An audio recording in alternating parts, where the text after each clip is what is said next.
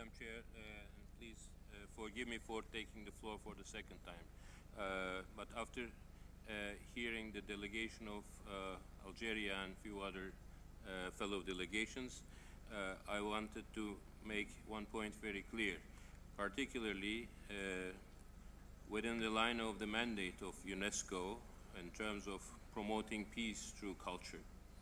I believe we have approached a very critical stage in the case of Iraq. If the inscription of the Erbil Citadel as a sign of appreciation of the commitment of the state party to preserve and salvage world heritage under the current turbulent state of affairs, lack of stability and rising, escalating violence in that country, I believe we have every reason to support this file for inscription.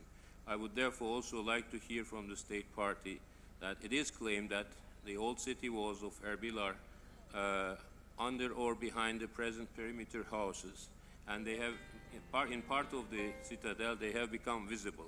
To what extent the ancient walls are seen or documented until now? Thank you very much.